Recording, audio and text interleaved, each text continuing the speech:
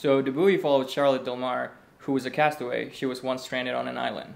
The story takes place a year after she was back, but she hasn't quite moved on yet. While she was on the island, she sent out a bottle with a message in it and never saw it again. A year later, now the bottle reappears and she doesn't know where it's come from, so she goes on a journey to find out where it did come from. And through that journey and ultimately finding out who gave it to her, that really helps her move forward in her life.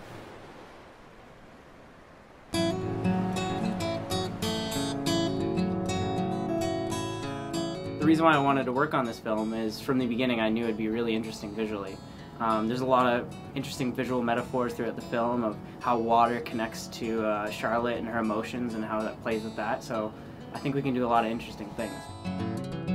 I think that the film has a really strong, mature content within it, and I love putting myself into those challenging situations. It's got a lot of heart and soul in it, and it's also got a bit of a charm from some of the characters. It's about real people, real emotions, so that's why I guess I really want to make this film, because I don't know, I feel like people are interesting enough to make stories about. Me personally, I love bringing ideas to life. I think this is a great idea to really explore character and emotion, and that's one of the best things when creating films is to take that character and emotion from the page to the big screen. I've worked with these two directors many times, but not together. We've done 2 or 3 short films, we've done music videos, we've done short commercials, and we've always worked well together, but they've never got the chance to co-direct on a film, and I think that'll bring a new kind of flavor to this film, and I think it'll be more powerful in that way.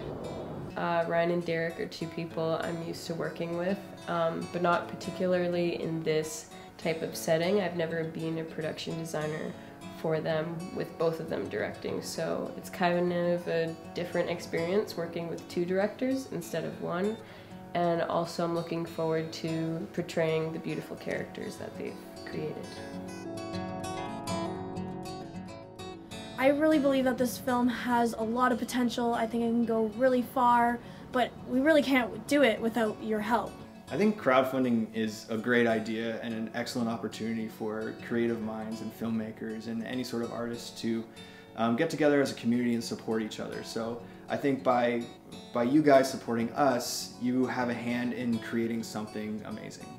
And why wouldn't you want to create something amazing? I think we have cool characters, we have a promising script, we have awesome people working on it, and I just have high hopes for this film and where it's going. So, and we don't have money.